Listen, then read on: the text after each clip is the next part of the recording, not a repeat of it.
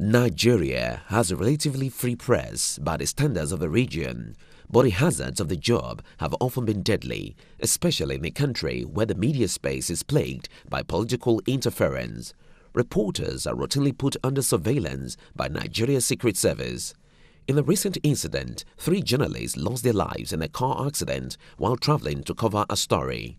Television and radio stations in northern Nigeria operate in constant fear owing to threats from militant Islamist group Boko Haram.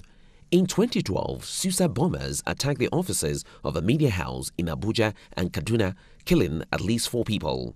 Incidents like this prompted the Nigeria Union of Journalists (NUJ) to launch an insurance scheme for its members to provide a benefit not many employers offer their staff in the West African country. We just discovered that recently, in the last few years, the journalists in the country have been facing a lot of challenges, especially when it comes to the hazards of the profession.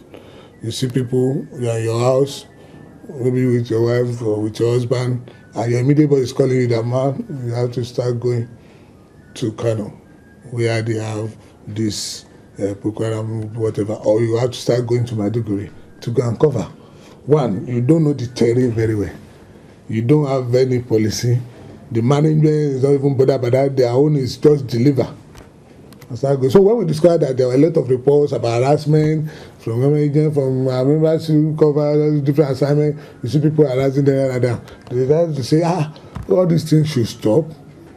That the belief is that media, journalists are friends of the society. The NUJ has already paid for 200 journalists in Lagos, but there are 200 more that are making the payment for themselves, and the union says hundreds more across the country have expressed interest. Television journalist Obadeoye, who has 14 years' experience in the media industry, says the NUJ brokered insurance is something long overdue. As a journalist that covers election, I cover protest as well, that at the end of the day, most of them turn out to be violent. I would expect that an insurance policy like the one that NUJ is operating right now should be extended to an individual like myself.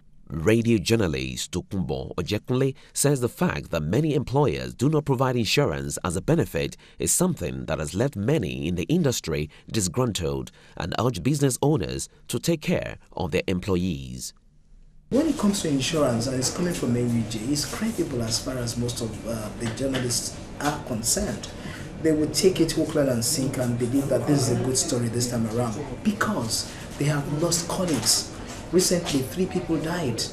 The lady Kafaya Todosi, who passed on during that last trip on the I think Lokoja Road, I think, she actually has children, and she's also the breadwinner. So they can't walk past these things. It's becoming very pathetic. I think the emotions are swelling, and in Nigeria, when things begin to swell with emotions, there is a possibility that if care is not taken, it could explode to something more catastrophic.